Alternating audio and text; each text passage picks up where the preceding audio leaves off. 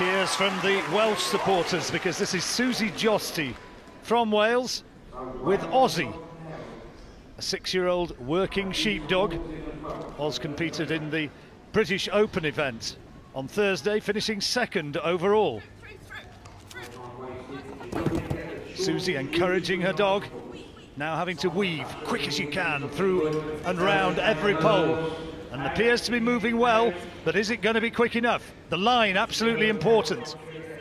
She has to avoid any hold-ups at all now. Lost a bit of time on some wide turns earlier on in the course, but no time wasted on the A-frame. And this is going to be sharp, but I don't think it's quite quick enough. Coming through the tunnel for the final time, over the last hurdle, and 36.7 going clear, and that puts her into second place at this stage. Into the tunnel now, and just almost running into the ring party there as it goes in, but losing vital bits of a second.